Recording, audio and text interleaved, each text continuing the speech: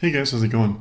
Today I want to do just kind of a quick review for you guys on the DuroMax XP12000EH. It's a dual fuel electric portable generator, and I hadn't seen too many reviews on it, so I thought I'd just kind of give you guys my 2 cents, just kind of based off my experience with it and let you know what I thought about it. I should mention real quick too that I actually found a pretty good deal on this generator. I'll put a link to that deal in the description below so you can check that out if you want. So DuroMax, if you're not familiar with them, I was looking for a good quality generator, something that would last a long time, built well, but didn't cost an absolute fortune. Did a lot of research online, looked on Reddit, etc., and everybody was saying, get these DuroMaxes. For the money, they're the best ones out there. They're not the most expensive ones out there, but the quality of them is excellent, and I could certainly attest to that. I would say that this generator is like your best bang for your buck.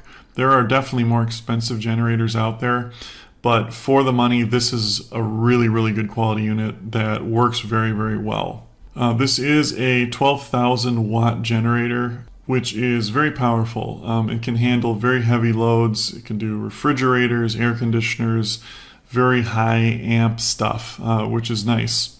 This will power both 120 volt or 240 volt.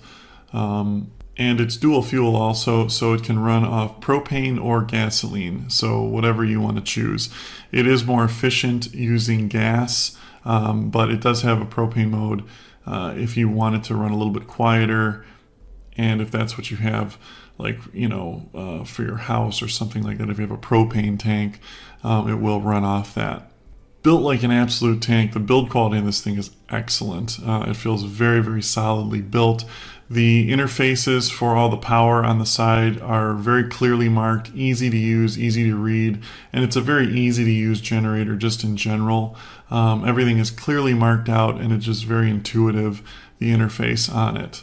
But yeah, if you're looking for a really good quality generator that doesn't cost an arm and a leg, that will power an entire house basically, this is the one to get in my opinion. I really like it and I highly recommend it.